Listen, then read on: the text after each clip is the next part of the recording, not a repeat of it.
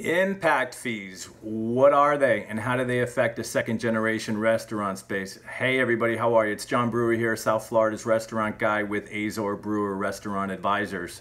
One of the biggest reasons that second generation space, restaurant space, is so valuable, and when I mention second generation restaurant space, what I mean is a space that's already previously been built out for a restaurant.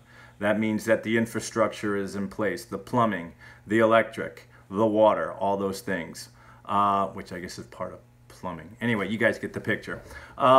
So a restaurant, as you can imagine, draws a lot more than a clothing store. So if a restaurant is going into a space and there hasn't been a restaurant there previously, there will be a thing involved called impact fees.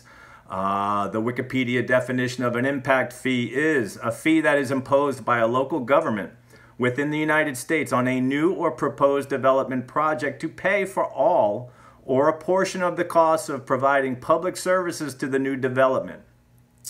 Impact fees are considered to be a charge on new development to help fund and pay for the construction or needed expansion of off-site capital improvements. These fees are usually implemented to help reduce the economic burden on local jurisdictions that are trying to deal with population growth within the area. They were first started in 1947. They're also called tap-in fees. Basically, it relates to a business that's going to be taxing the utilities more than normal.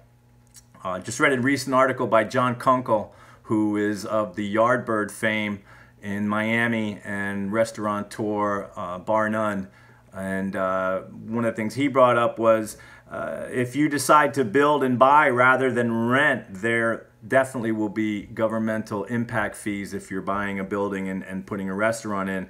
Kunkel has found in his experiences in Florida, the impact fees can range anywhere from $20,000 to $120,000. That's a considerable expense.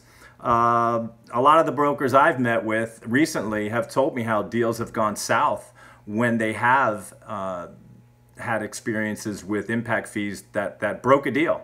I know recently we just saw a space that was about 85% done. And I don't know if it was impact fees or not, but 85% done, and they never even opened their doors. So they didn't finance themselves properly, they didn't budget themselves properly. And there's a considerable expense, which is why second generation restaurant space is so valuable. So that's basically what I just wanted to get out and talk about what impact fees are. I know we've talked about grease traps, and now we're talking about impact fees. Impact fees are one of the big reasons why second generation space is so valuable for a restaurateur, because the main thing is you want to mitigate as much risk as possible, which means putting as much capital outlay as possible. So thanks for listening. My name is John Brewer, South Florida's restaurant guy with Azor Brewer Restaurant Advisors. We locate, we evaluate, we negotiate for second generation restaurant spaces. That's all we do. Give me a call, 561-573-7333 in South Florida. And everybody have a great day. Thanks a lot. Bye.